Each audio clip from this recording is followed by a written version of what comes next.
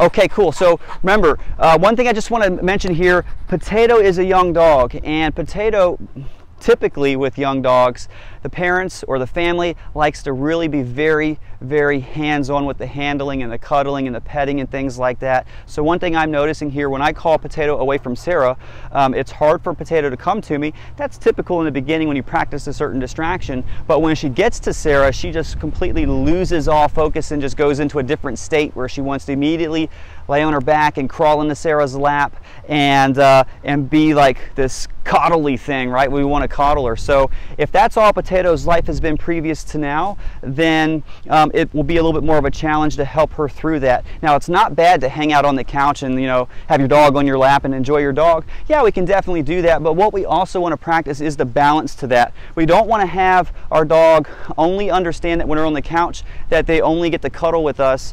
We also want our dog to understand that, hey, when we're on the couch, we might have you off the couch at times. Not always, but it's good to practice both. That way in the future, if you ever have friends or family over, or you're entertaining guests and you want your dog off the couch, it won't be the first time you've asked your dog to not be on the couch. So with practicing this, we're helping Potato learn how to come to us, or come to me, away from a situation where there's a lot of excitement. And as we have success with it, we can help her learn to refrain from going too far into that playful state when we do need to structure things. Now, don't get me wrong, it's definitely cool to practice exciting times and to hang out and love on our dog and things like that. But again, it's all about balance. We want to be able to practice a skill, but then we also want to be able to practice letting our dog hang out and be themselves and get what they want to. If it's 100% about the dog doing whatever they want whenever they want, and there's no real structure or boundary, then we're real light on the side with the skills, where the dog knows how to refrain from doing certain things,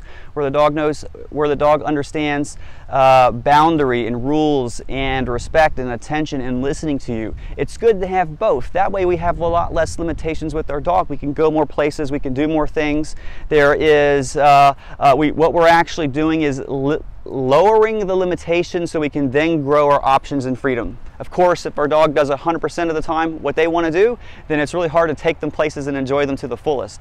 So when our dog learns how to listen like a part of the family, then we can go out and do those things, and that's what we're practicing here today.